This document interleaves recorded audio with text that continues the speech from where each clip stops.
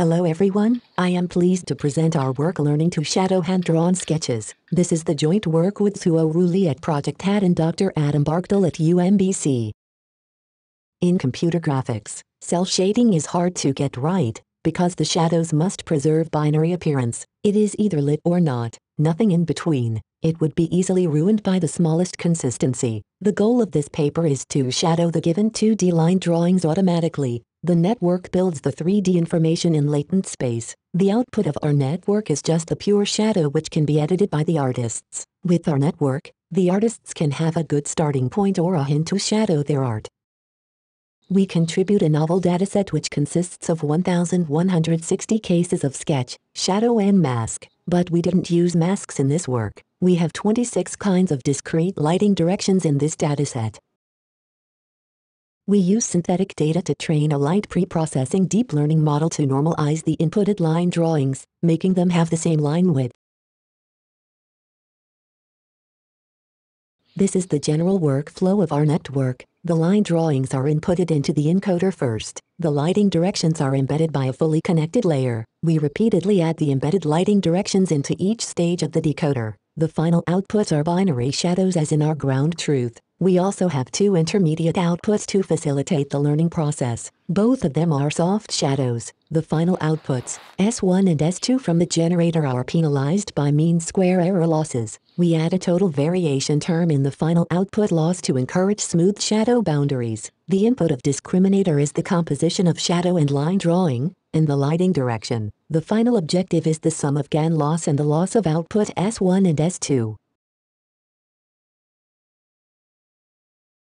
We build a relatively deep decoder to rebuild the 3D information in latent space. Whenever there is an embedded lighting direction inputted, we use film block to enhance the visual reasoning. When there is skipped connections from encoder, squeeze and excitation block is able to filter out the redundant information from encoder. The coordinate channel, which is marked as red after concat, is to enable the learning of 3D spatial information. At the end of each stage of decoder, except the final stage, a self-attention layer is added to enhance the holistic visual reasoning.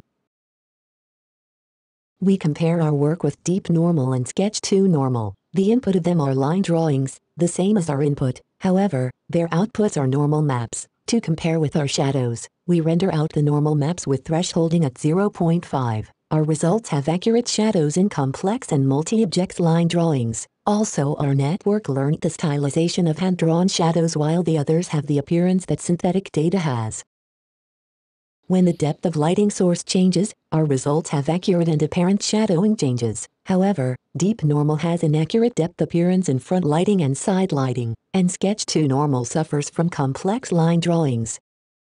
In backlighting condition, our results have rim light around object boundary, while Deep Normal and Sketch 2 Normal do not. We also compare with the baseline Pix2Pix and UNet that trained on our dataset. We can see that Pix2Pix architecture fails to reason the shadow, and UNet fails to generate binary shadows.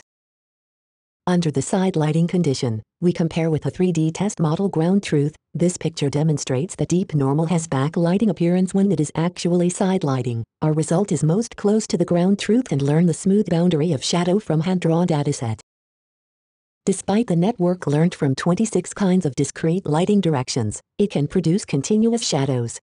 There are more testing results in the wild in a wide range of style of line drawings. From the ablation study, we can see that, without the proposed modules in our network, the results will either have inconsistency, acne artifacts, or unrealistic shadows. Those are the failure cases and limitation of our work. First, we have slightly different shadows in different size of input. Second, if inputting a local part of an integral line drawing, the network couldn't reason the right shadows. Third, our network suffers with hard surface object.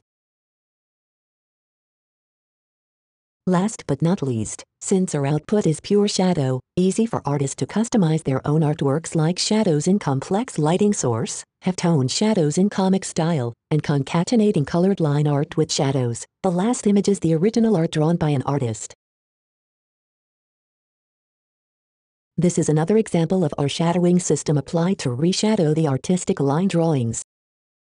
Thanks for your time. Please refer to our GitHub repository for the dataset encode.